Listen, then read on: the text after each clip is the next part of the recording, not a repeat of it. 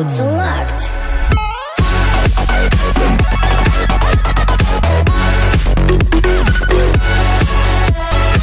What's going on, Spartans? As you know, I have reached 3,700 trophies and I'm climbing fast. Look at this, 3,730 is where I'm at right now, and I promised you I'd do a Go Barch. So here's the raid I did yesterday early, I think it was yesterday early, so like 30 hours ago or whatever, or less than that, I guess.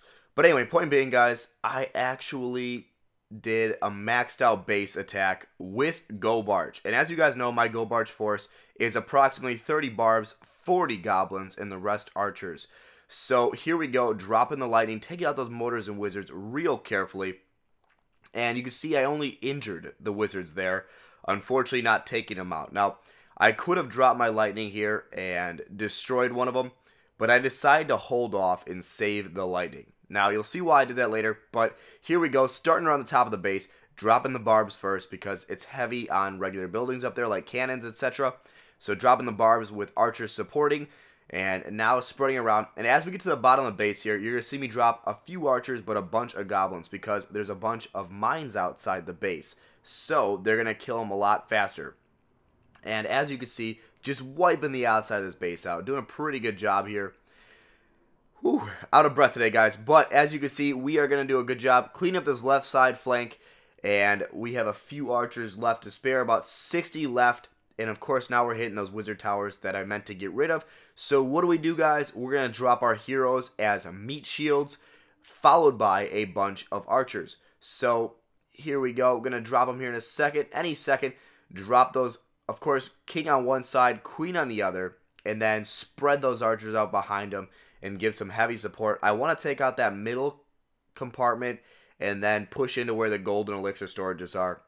So here we go, queens on the top, kings on the bottom, bunch of archers flooding down, as you can see, going for that middle compartment by themselves.